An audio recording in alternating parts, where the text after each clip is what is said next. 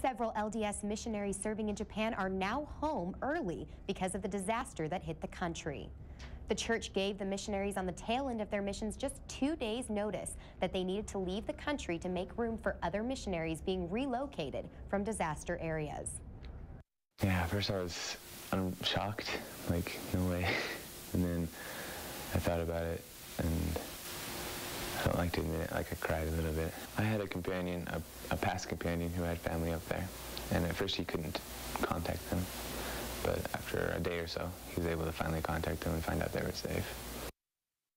Although he wasn't near the quake, Nunes said that he was sad to have to leave the people of Japan in a time of devastation, but he is happy to be home with his family.